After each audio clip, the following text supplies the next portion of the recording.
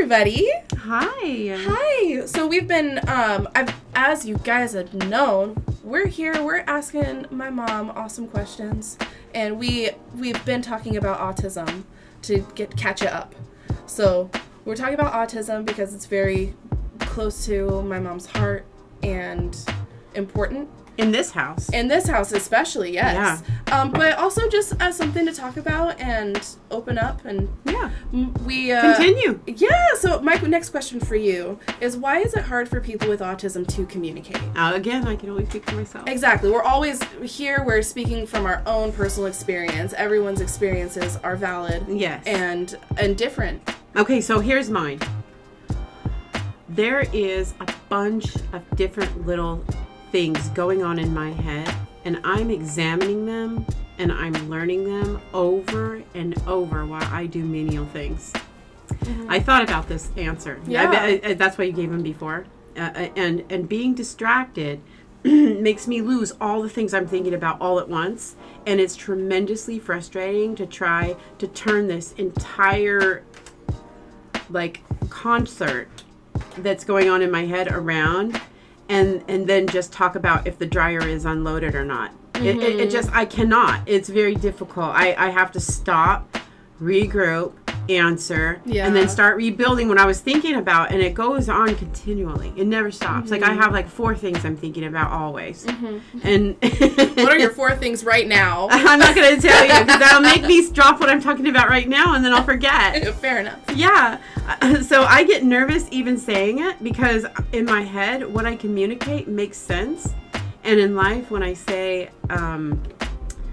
what it makes little sense to others without time and effort. And sometimes it's an immense effort. So except for nail art and animals, I don't have to pretend or mimic with nail art or animals, or if I'm alone by myself. I can just be myself. If I'm with animals or doing nail art, because I'm just focused, so hyper-focused on one little area and listening to stories, that it's just perfect. So yeah, and we actually just went through some old pictures the other day, and we found so many pictures of you holding animals, right? I know, yeah. Especially when you were little. It's so sweet. I saw this picture of you as a little kid. Uh-huh. I remember that little kid we were in the classroom with, and you're like, that reminds me of me. Yes. I see it exactly. Oh, I see the same look in her face. I'm like, yep. That's her. That's her. And to a T. And now I see her walking out of the hall, and I'm like, I know you might be one day. Are you good at drawing? Oh my god. Let's find out.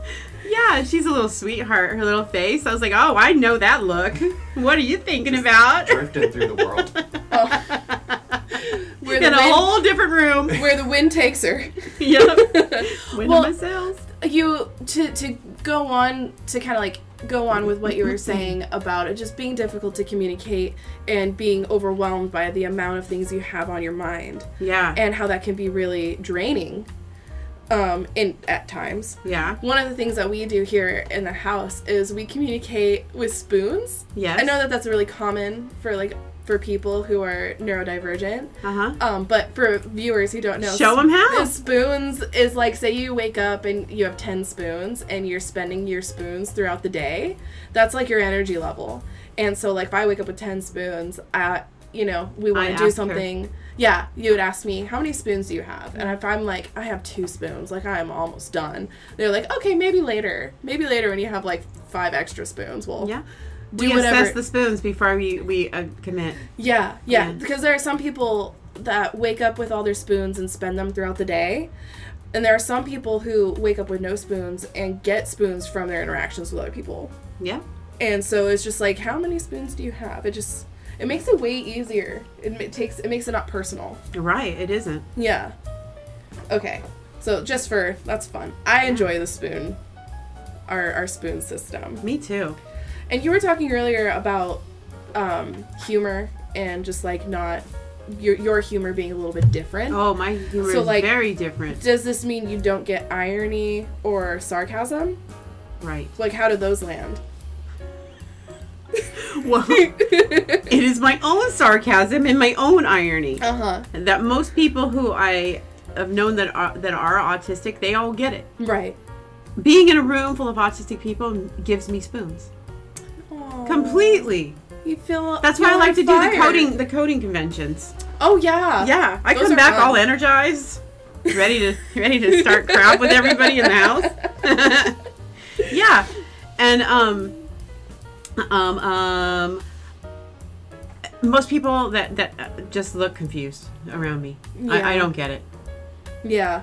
Just kind of going. I misread the room all the time, so I just shut up and speak out when I have something to say. That's all you can do. Right. Just speak your own truth from yourself. Right. Yeah. There are people that are extremely sarcastic. Yeah. My brother.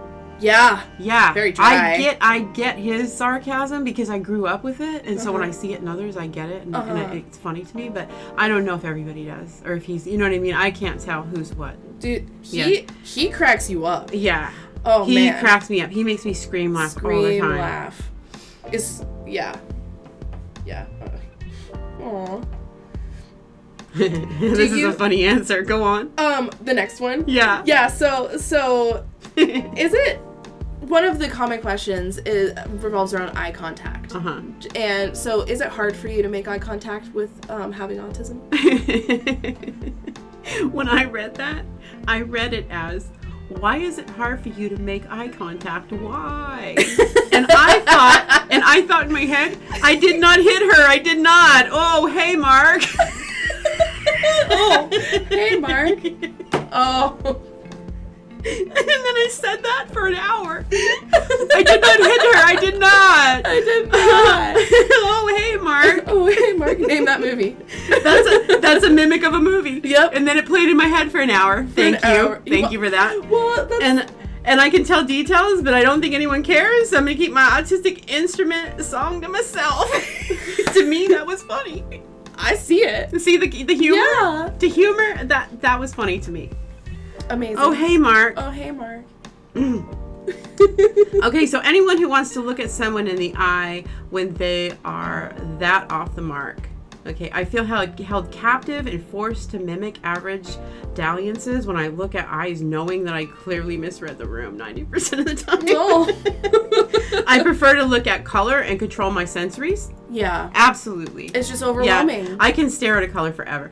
I can mask eye contact very well, but when I do, I am not hearing what anyone says. If I'm looking at you in the eye and pretending to make eye contact or whatever, I'm not paying attention. I've heard that so many times. Yeah, I don't pay attention. I'm like, all right. We're making eye contact right now. Oh, hey, Mark. And nobody's home. She's not gonna remember what we talked about. Oh, hey, Mark. Their face. Okay, so anyways, when I'm looking, this is what happened because I've really thought about your questions. Okay. Yeah. Okay. Their face overtakes their voice and my senses, and I try to agree my way out of eye contact and get all of my senses out of there. So that your face will overtake what I am hearing. Like the color overtakes your sound.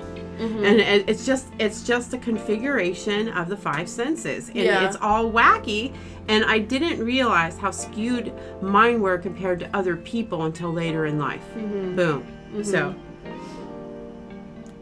and it makes a lot of sense because one of my questions is, can you read facial expressions? Yes. And I obviously know you very well, so I kind of know a lot of the answers to these, but like I know like in the grocery store, like even when I'm with you in the grocery store, I'm walking up to you. If I was in a different aisle, like you don't recognize me right away. Never. Right. So it's like it's kind of silly. Like, do you recognize facial expressions? Like you don't even recognize your daughter in the store. Right. I do not recognize nice faces. Right. But it's so interesting that you can paint one perfectly. Right. It all does it like, is it all in shapes and pieces and you put them together? Well, yeah. Yeah. But it's more pointillism. It's more like tea glaze that we talk about. There's so many things we need to talk about, but it's like a pointillism.